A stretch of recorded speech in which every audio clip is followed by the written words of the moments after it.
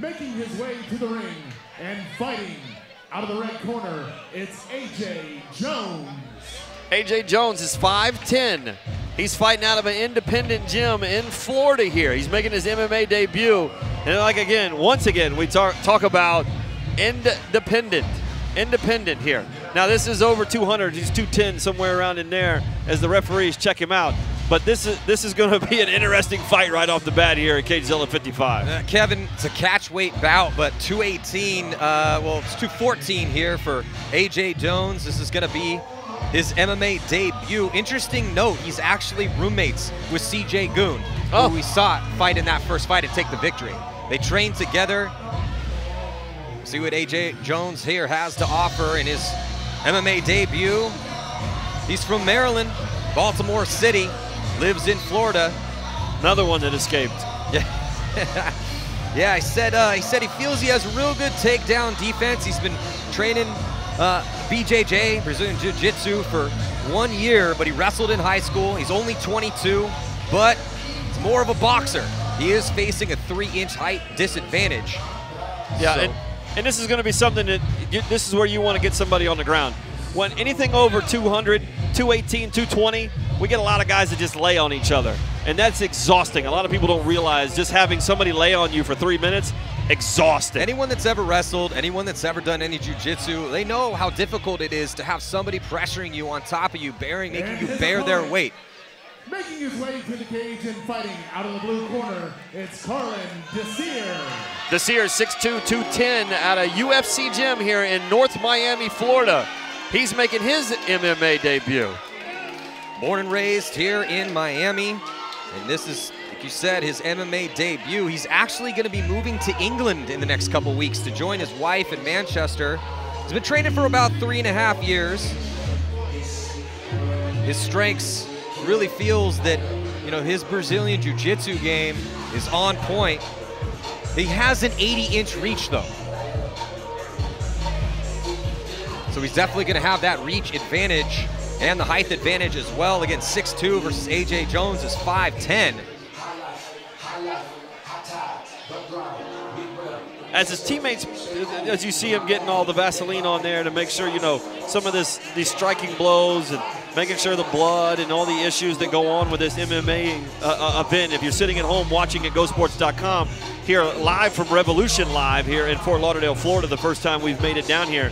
The backstory behind all of this is that these two guys coming out here fighting for their first time out of Miami and out of Baltimore via Florida, it's impressive that you just step into this thing. It's impressive. Like if you say, you know what, I'm going to go out here and put it on the line right now. The amount of mental fortitude, gumption that it takes to get out here and get inside the cage is just insane. And I always have to just tip my hat and give all the credit to these guys starting their careers. This is their first fights. Right. So nerve-wracking, get that huge adrenaline dump. Now this might be the first time I've seen this, and I don't want to throw this off, but we're wearing shin guards. First MMA bout of the evening. That's new for me. Well, we're in Florida. The rules are a little different down here. Okay. Of 218 pounds.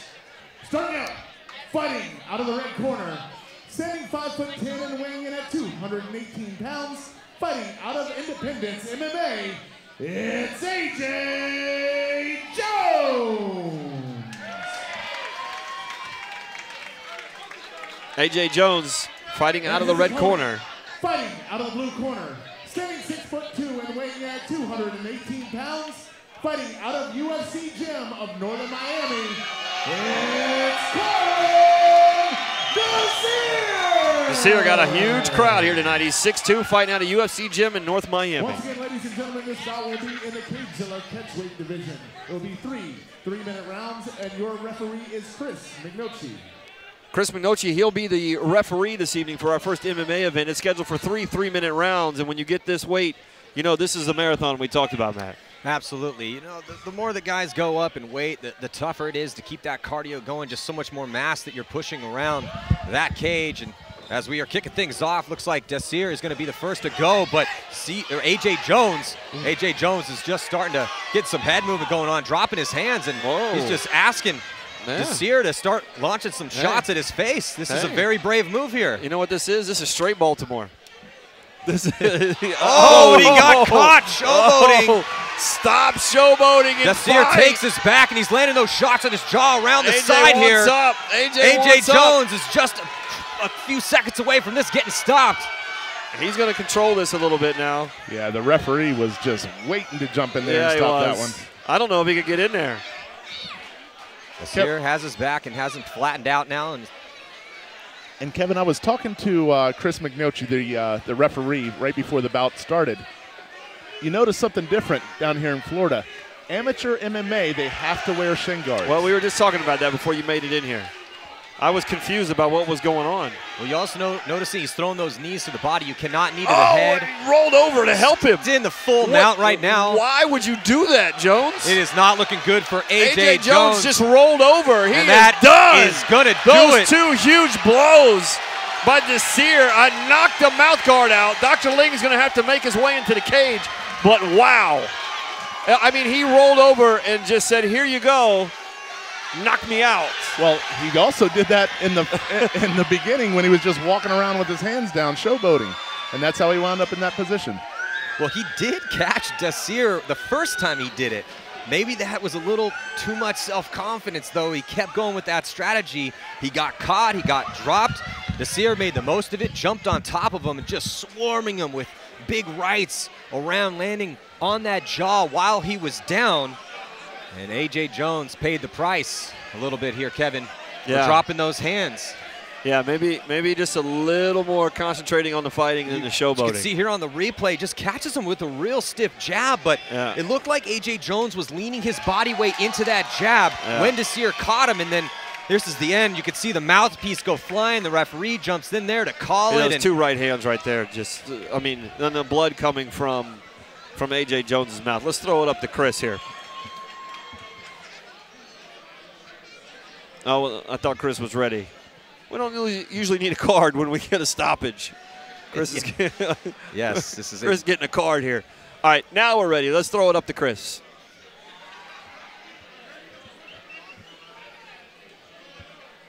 Ladies and gentlemen, referee Chris McNochi has called a stop to the action. Just 1 minute and 14 seconds into the very first round.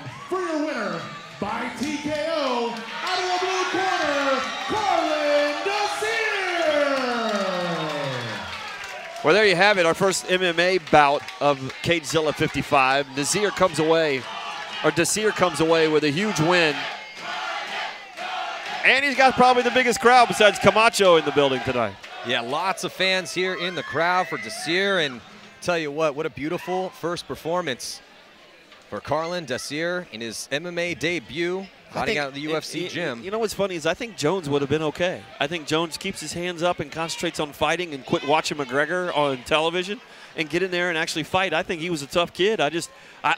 You know, he had a couple of big blows there at the beginning, but then he got caught showboating. I think this is silly right here. And he walks walked into it to that stiff jab. And then he just takes two huge right hands right here before Chris can jump in.